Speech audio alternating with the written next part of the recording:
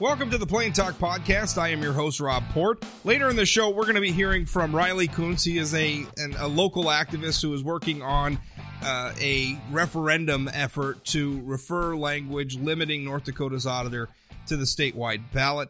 You'll hear all about that. In fact, some breaking news on that just before we recorded the interview. Senate Majority Leader Rich Wardner said the legislature would not be calling themselves back into session to address the issue. So a referendum at this point is probably the only way that that's going to get fixed.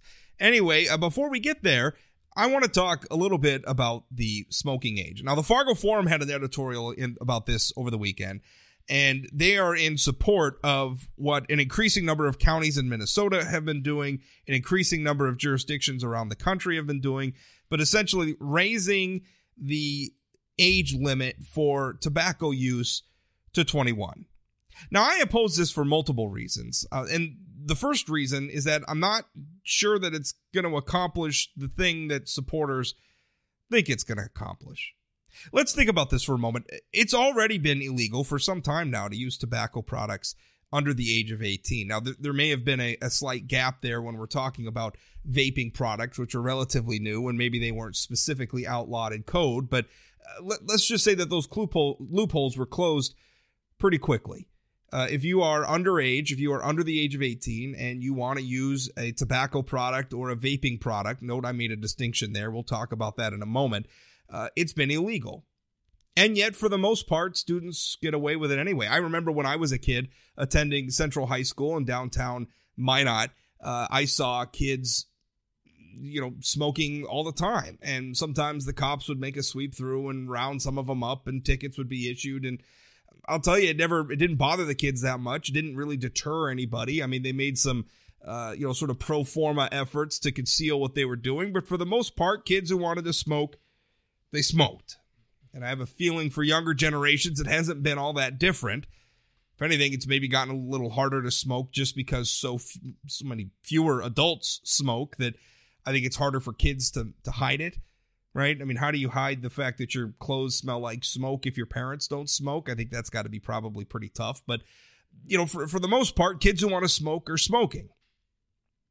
And so the idea is, as the Fargo Forum and other places argue, the idea is that youth tobacco use is increasing. In fact, let me quote here from the forum. They write, I quote, "Alarmingly, youth tobacco use in Minnesota has risen for the first time in 17 years. They go on to say that 95% of addicted adult smokers start before age 21, and then they leap to this conclusion. Again, I quote, "Raising the tobacco sale age to 21 will reduce youth smoking and save lives." Well, how will banning adults from smoking, right? Because that's what people who are age 18 to 21 are. Under the law, they are adults. How does banning them from making a choice about smoking or vaping, as the case may be, impact youth smoking at all? See, the problem is that youths who want to smoke or vape are already ignoring the law. Expanding the scope of the law isn't likely to get more people to abide by it. As a matter of fact, 18 to 21-year-olds, they're probably even more likely to ignore the law because, hey, they're adults. It's a lot easier for them to ignore the law. At most, you're maybe going to inconvenience some people, but, I mean, let's face it, again, for the most part, kids who want to smoke are smoking. Now, that's not an argument for getting rid of the underage 18 tobacco law. I don't have a problem with that, but I just don't think that expanding it is going to accomplish anything. My other problem is when we say that tobacco use is going up, we're lumping vaping in with tobacco use, which is, well, it just doesn't make any sense. Yet we do this all the time because the truth is that cigarette, sort of traditional tobacco use and specifically cigarette use among young Americans has been in decline, has been for some time. I think we're at or near historic lows, depending on which part of the country you're looking at. What's gone up recently is vaping. Essentially, what we've done in a lot of ways is we've exchanged youth smoking for youth vaping. Now, I'm not really in favor of kids under the age of 18 vaping either. Vaping is not good for you. It should be a decision you make as an adult. But if we're going to exchange, if kids are going to smoke anyway, and we're going to exchange smoking for vaping, well, how can we not sit back and look at that as a net win for public health? I don't know any other way to look at it. Again, it's not necessarily good that kids under the age of 18 are vaping, but it's better than they're smoking. And again, if we have a problem with this, the kids who want to smoke, the kids who want to vape seem to be getting it anyway. So what are we doing? What bothers me about a lot of this is that I'm not sure that these policies are formulated in a way to address, to achieve the actual policy outcomes that supporters say that they want to achieve. I say that. I don't doubt for a minute that people who are working in, tobacco cessation or nicotine, whatever you want to call it, the anti-tobacco, anti-smoking, anti-vaping bureaucracy that's out there, I think they really do want people to quit. I sometimes wonder if they believe their own exaggerations about some of the health dangers. It's not healthy, but some of the rhetoric you get from that crowd is a little over the top. But frankly, I think a lot of it's about job security. Because again, traditional tobacco use has gone down. It's been replaced in a lot of ways by vaping, and I think the old guard of anti-tobacco people, the people who came up, and sort of got a lot of their jobs during the tobacco settlement, the national class action tobacco settlement lawsuits, and that brought these huge influxes of dollars into states like North Dakota, states like Minnesota, and those dollars were used to hire a whole bunch of bureaucrats who dedicated their careers to fighting tobacco. Only now, not a lot of people are smoking anymore, or certainly a much smaller faction of the public is smoking today than were, even 20, 30, 40 years ago. These people need something to do. And so now vaping is the thing that they want to do, which is why, increasingly when they advocate for, public policy changes to, like, say, the tax code, or they advocate for changes such as who is allowed to buy vaping products, they use statistics and they use numbers and they lump vaping in with tobacco use because I think they just want it all to be the same thing for the sake of their jobs. I think they want it all to be the same thing for the sake of, continuing to maintain this bureaucracy that we've built. But what if we recognize vaping for what it is? A net improvement, a nicotine delivery system that is healthier than cigarettes was, meaning that using nicotine as a drug, because really that's what smoking and tobacco use is about. The cigarette was really just the delivery system for nicotine. If we're replacing that with vaping, then, well, that's a healthier public. And a healthier public maybe needs, well, fewer health bureaucrats.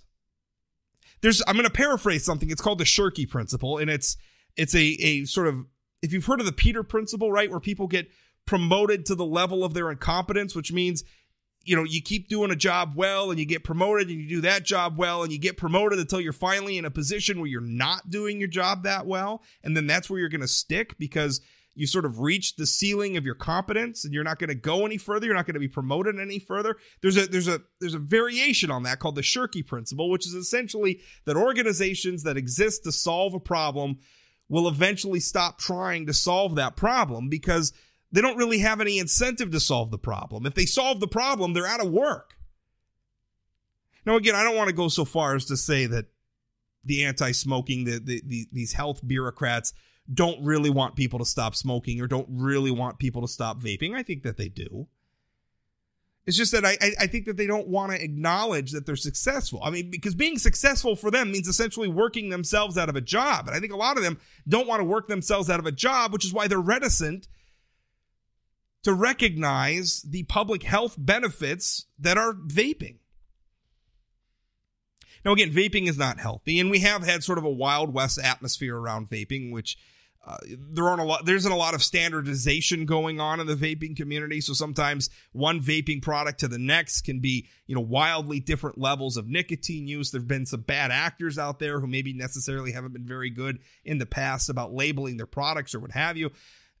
But for the most part, there's still a public demand for nicotine, like there are for a lot of drugs, alcohol, all sorts of different illicit drugs, marijuana, cocaine, heroin.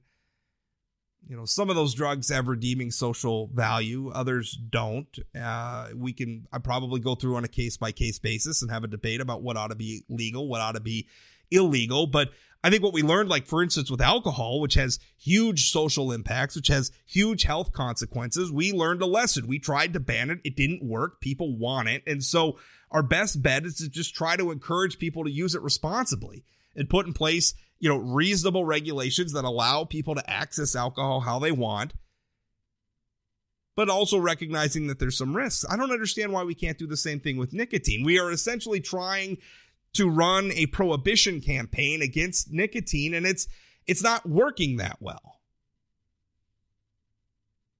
I shouldn't say that. I will say that. It's not working that well. I don't think that the decline in tobacco really has anything to do with laws that are intended to force people into quitting smoking. Things like sin taxes, whatever. I don't think those sorts of policies work very well. I think what has worked well are public information campaigns. I think what has worked well is telling people, listen, smoking is dirty. It makes you feel bad. It gives you asthma. It gives you heart disease. It gives you cancer. Right? It makes your lungs not work very well. Alerting people to those facts, I think, has led a lot of people to choose just not to smoke. Education works. And I am in favor of our healthcare bureaucrats, our health bureaucrats continuing to inform people about the risks of vaping. Because those risks are real. Vaping is not necessarily healthy. People should understand what that choice is. But beyond that, we should allow adults to make adult decisions. If you're 18 years old, you should be allowed to make a choice about vaping. You're allowed to make a choice about whether or not you want to join the military or enter into a contract or who to vote for or to get married or to buy a home or to do anything else. I mean, you can accumulate hundreds of thousands of dollars of debt. You can exercise your voting franchise. You can have the government train you to go around the world and kill people, but you can't make a decision about vaping? Come on. I think we're always better served in society when we encourage people to make the right decisions rather than trying to force them to make the right decisions. Because if you put in place government bans, for the most part, people who want to vape, if you're 19 years old and you want to vape, you're going to vape. You're going to find a way to do it. You'll get around the ban. And let's face it, we're not in a situation where we can, even if we wanted to, and even if we decided that it was good policy, that we could afford the sort of law enforcement resources it would take to go out there and really get draconian with consequences for underage tobacco use or underage vaping. We're just not going to do that as a society. Nor should we, even if we wanted to, and even if we could, and even if we had the resources, and even if we want to divert law enforcement from all the other things that they have to do to that sort of enforcement, we shouldn't want to. It's just not that big of a deal.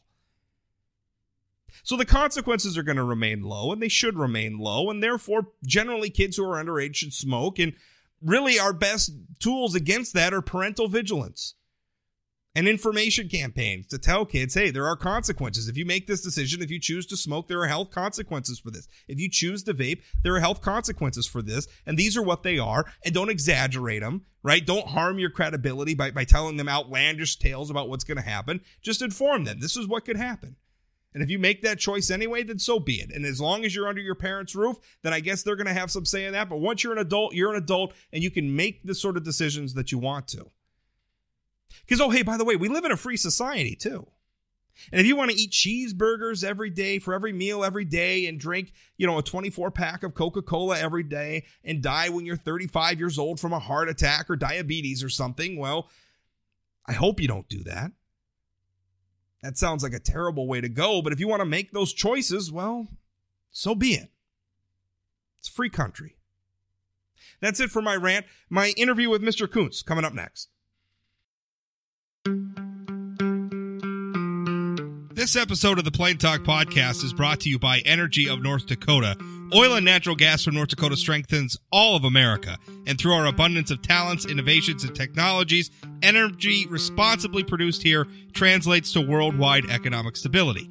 With producers and our communities working together, we're securing a sustainable future that generation after generation can build on. It's all happening right now with Energy of North Dakota. Learn more at energyofnorthdakota.com.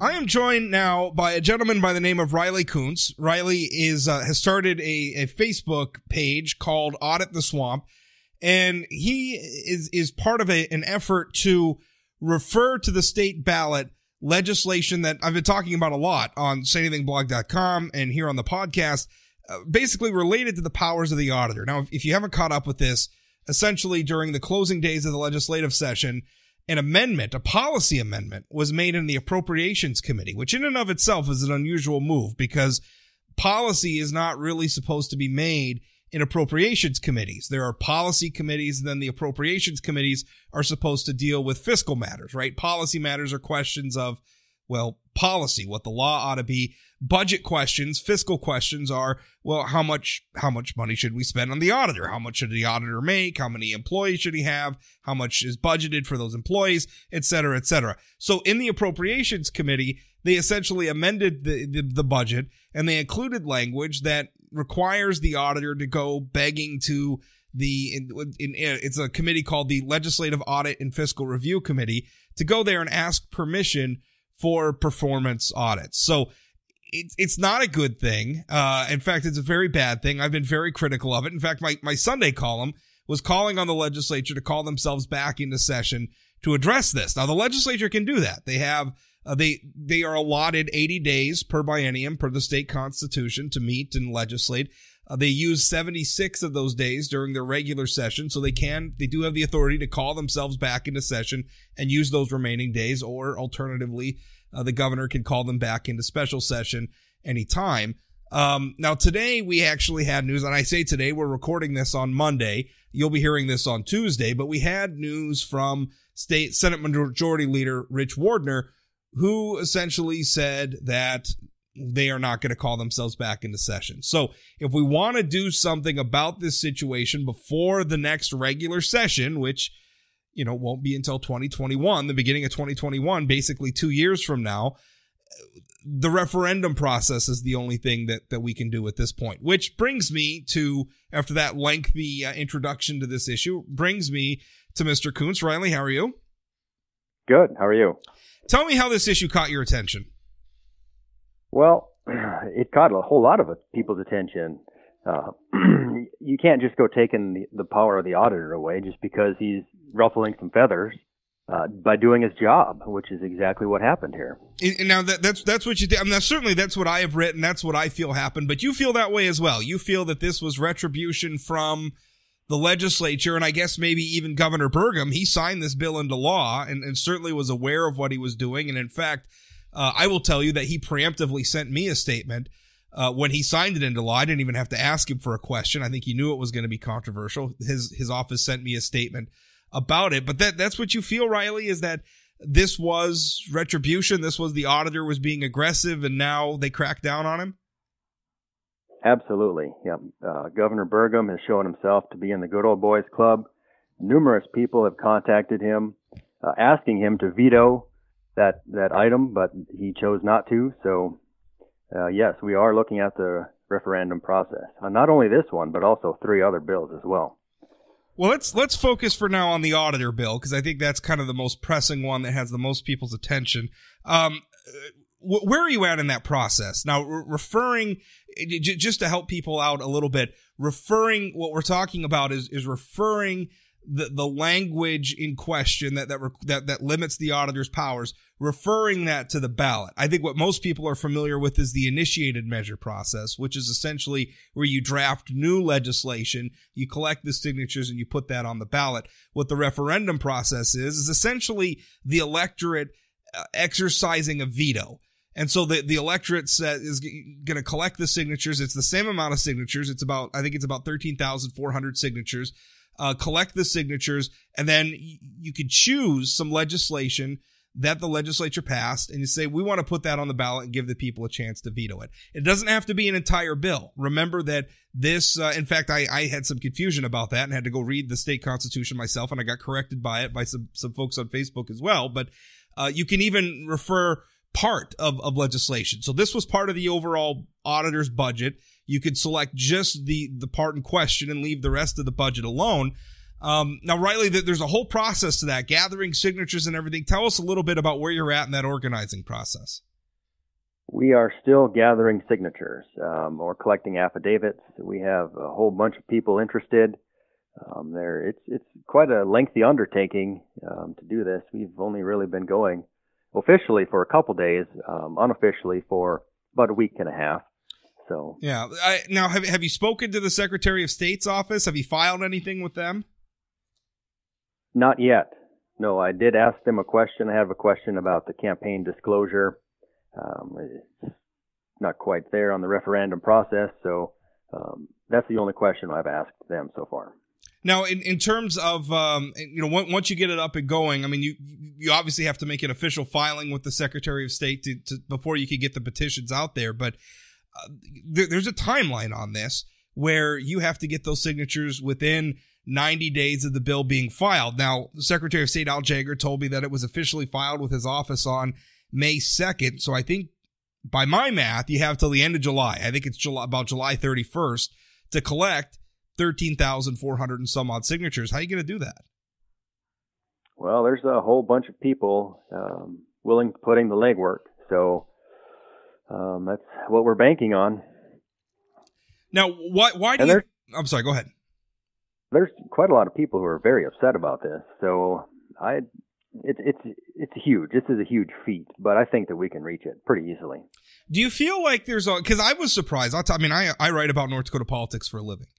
And I zeroed in on this issue. I saw when it passed in the House. I will tell you, it kind of blindsided me. And there were a lot of lawmakers, frankly, who said that they felt a little blindsided by it as well.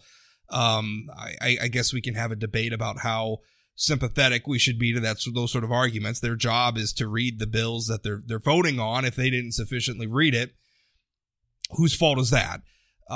I was surprised, though, by how many people were looking at this. I sometimes write about a lot of relatively down in the weeds issues dealing with the legislature. And sometimes it's just kind of the gadflies that are paying attention, right? Just kind of the political junkies that are paying attention. This really does seem, though, as though it has grabbed the public's attention more so than I frankly expected. Mm-hmm. Well, that's good. This is a very important issue, and it's really catching fire for sure. Our page has got 500 likes, and that's only, like I said, in about a week and a half. Why do you think this has caught so many people's attention? I mean, is there an atmosphere in North Dakota, you think, that this just was like the straw that broke the camel's back for a lot of people? Why do people care about this? Yeah, that's a good point. I think so. So this should be pretty obvious that we're looking for transparency. We know what's going on. There's some stuff going on that we don't like. We voted on Measure 1 to establish the Ethics Commission. That kind of turned out to be a fiasco. But I think we, the people, were trying to tell the legislature we don't really like what's going on and hope for some things to change. Now, the auditor is doing a tremendous job and bringing hard-to-find information to us, and we want that to continue. I agree with you. I think Mr. Gallion, Josh Gallion, he's a Republican. He's held that current office since 2016. I think he's been doing a tremendous job. I think he's been aggressive. I think I think what's got a lot of people riled is he's taken a much different approach to that office. And I'm not necessarily running down his predecessor, Bob Peterson, but Josh has come in and he's been aggressive. And I think it's been a breath of fresh air. I think it's a good thing. But I think you're right. I think it has ruffled some feathers. I will tell you, Riley, I didn't support Measure 1. I think Measure 1 is deeply flawed policy, but I do think Measure 1 tapped into a feeling that a lot of people in North Dakota have, which is that the lawmakers sometimes aren't paying as much attention as they should be, or are a little bit out of touch. And frankly, I think a lot of it is sometimes the legislature doesn't do a good enough job of explaining what they're doing or communicating what they're doing. There's however you want to explain it, I think there's a trust gap that's growing between the public and the legislature. Would you agree? Absolutely. Well, not just the legislature, the general government as a whole, yeah. Why do you think it's happening? I don't know. I would like to know, but I could speculate all day, and it really doesn't get you anywhere. Yeah. Well, Riley, for people who want to find out more, because I imagine that you're going to want volunteers from all over the state to help collect signatures. How do people follow the progress you're making on this issue? Like if they want to go to a place to follow along, to stay up to date, to volunteer in one way or another if they want to, how do they find out more information? The best and really only place is on Facebook at Audit the Swamp. Get a hold of somebody, message, post, and we'll respond as quickly as we can. Okay. Riley, thanks for your time. Appreciate it. You're welcome. Nice talking.